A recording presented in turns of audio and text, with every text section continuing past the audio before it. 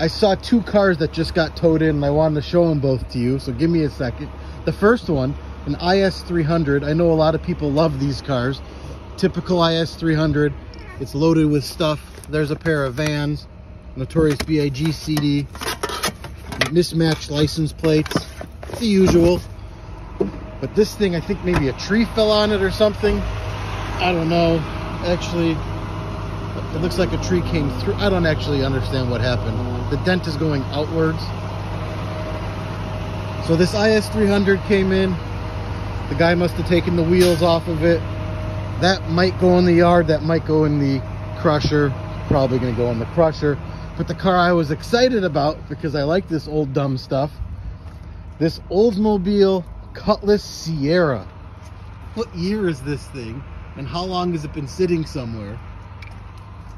See if we can get inside and figure out what year it is.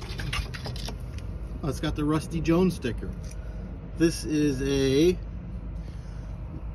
1985, and I think it's been sitting somewhere since 1985.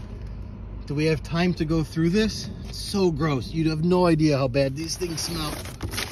Oh gosh, here's the Kenosha newspaper from September of '98. Oh, it really stinks so bad that I can't even go through this car with you guys. What is this? The Correspondent magazine for Lutherans. Roll-up windows. Broham. Of course, it's got the Miller thing because it came out of Wisconsin. This car is full to the brim with junk. But yeah, I like seeing these old cars. This one's definitely going straight in the crusher. But I wish I knew the story on it. Doors locked. Doors locked.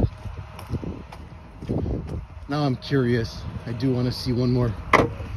Let's grab this newspaper back here. See what this one is.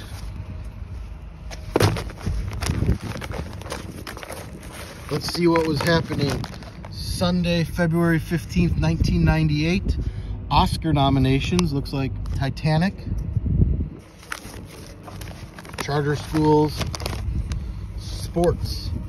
Bucks are on a losing streak with Terrell Brandon, Coach Chris Ford. President's Day sale at the Boston store.